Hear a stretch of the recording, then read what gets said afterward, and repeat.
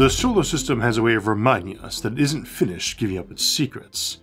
Earlier this summer, astronomers announced the official discovery of a new dwarf planet, over 400 miles wide or about 700 kilometers. That's around the size of Germany, and it's on an orbit that swings from the outer Kuiper belt all the way out to over 1,600 astronomical units. So far, this year lasts some 25,000 Earth years. For the moment, it holds the uninspiring name of 2017 OF201, which just refers to when the possible minor planet got spotted for the first time. Now that it's been confirmed and is a probable dwarf planet like Pluto, not just a minor planet, it is likely to get something more interesting as a designator. But is it an interesting place? To the casual eye, it's just another lump of ice, but to a civilization thinking in terms of megastructures and interstellar journeys, this is no mere iceball.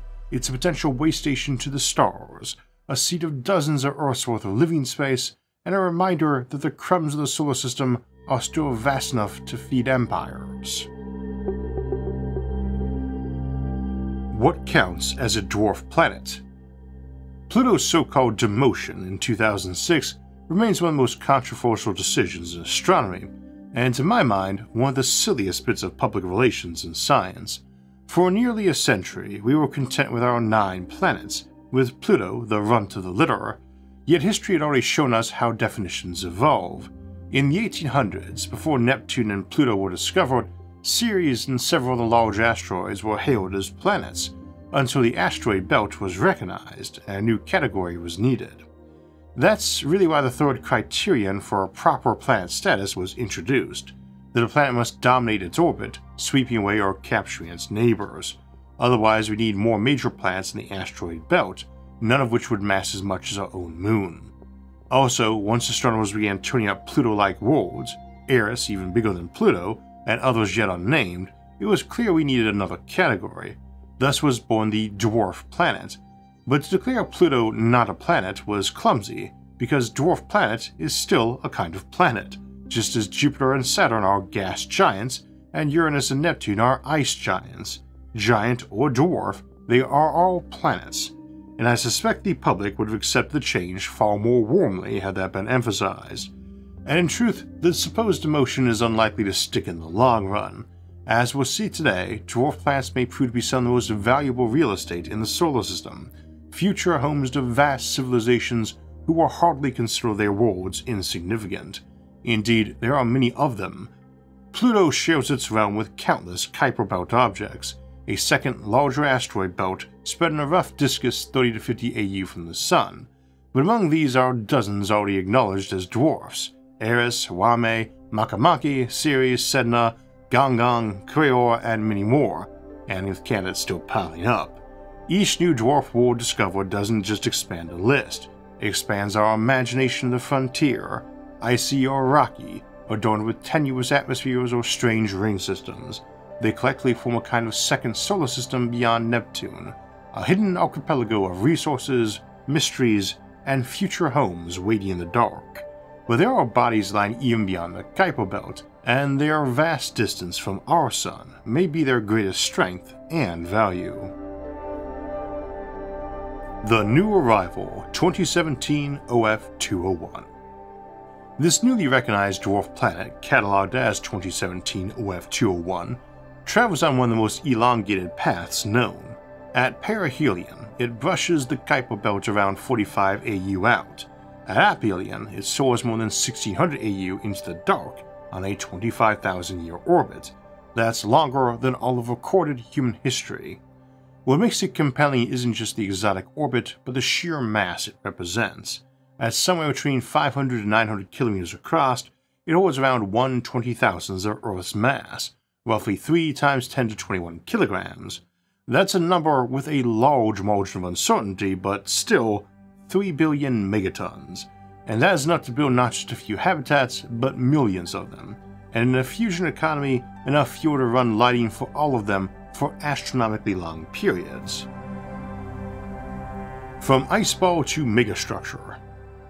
If you carve up that mass into O'Neill cylinders, the classic 32-kilometer long habitats designed by Gerard K. O'Neill that we love discussing on this show, and each requiring about 10,000 megatons of mass to construct, you could build about 30 million cylinders. Each of those offers around 500 square kilometers of farmland and cityscape, comparable to a typical US county in size.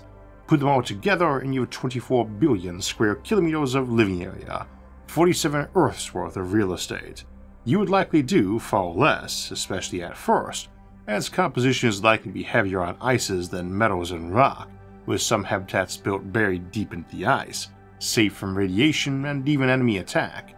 Assuming you can power them by fusion or even by beamed energy from in the solar system, you have plenty of motivation to build out this far, including for science and military purposes, as well as trade ports and interstellar relays and waypoints. So while the dwarf planet itself is a frozen wasteland, its mass could underwrite the lives of trillions. A speck of ice at the solar system's edge is secretly a treasure chest of civilization. Waypoint to the stars. The orbit of 2017 OF-201 makes it far more than just a quarry. Worlds like this are natural way stations between the Sun and other stars beyond. Outbound ships could pause here for fuel, materials, or repairs. Communication relays might anchor on it, stitching together the void with laser links. With powerful enough beams, such outposts could even push vessels to higher speeds, or just as importantly, help them slow down when arriving in another system. Normally, those laser sail infrastructures must cling close to their parent star, limited by distance and precision, but a chain of dwarfs could extend their reach. A network of such worlds could become a ladder into the dark, slow, deliberate, but steady progress toward the stars. And while it would still demand enormous energy, the highly eccentric orbit of this particular dwarf makes it easier to imagine turning it into a true interstellar arc. At aphelion 16,000 AU away, the Sun's escape velocity is only about 330 meters per second, roughly 740 miles per hour, similar to a jetliner. A nudge there, applied with patience, could free it entirely, though in point of fact a smaller nudge when it's closer to the Sun would take less energy, using the Oberth effect, and probably be easier to apply via some powerful laser evaporating material off one side to act as a rocket plume. This does not have to be on the Sun-facing side either. You can just bounce the beam off a mirror tethered to the body to hit the side you want your rocket coming from. We talked about this approach before in our comet mining episode for importing comets and Oort cloud bodies into the solar system for bringing seas and skies to the red planet. And even without fusion, within its bulk likely lie the uranium and thorium to sustain a sizable civilization during the long drift between suns. Should no swifter means of colonization arise, such wandering worlds might yet carry us across the interstellar gulf. This connects directly to our recent episode on colonizing rogue planets.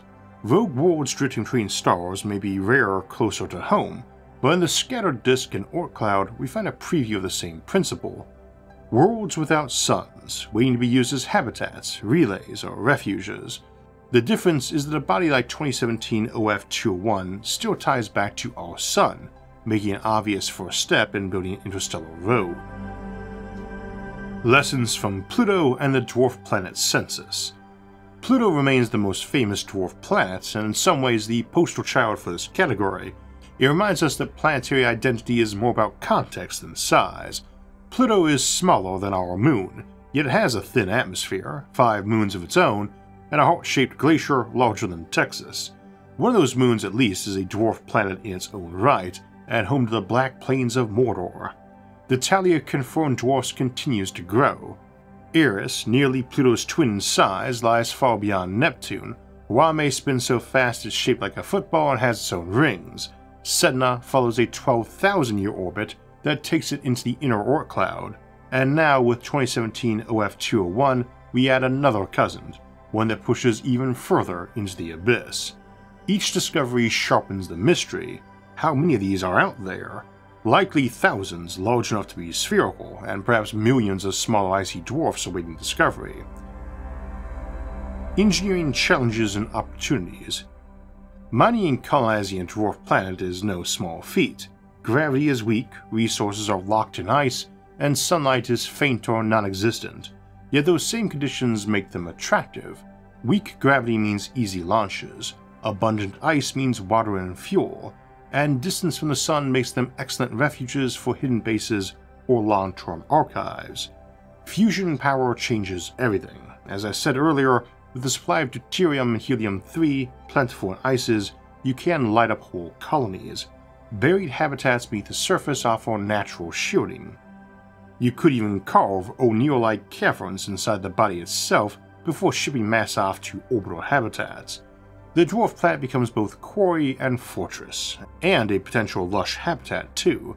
Buried under that darkness, we may plant garden paradises lit by artificial suns, and safely store away vast archives of knowledge and culture where even the worst calamities or wars back here could not easily reach.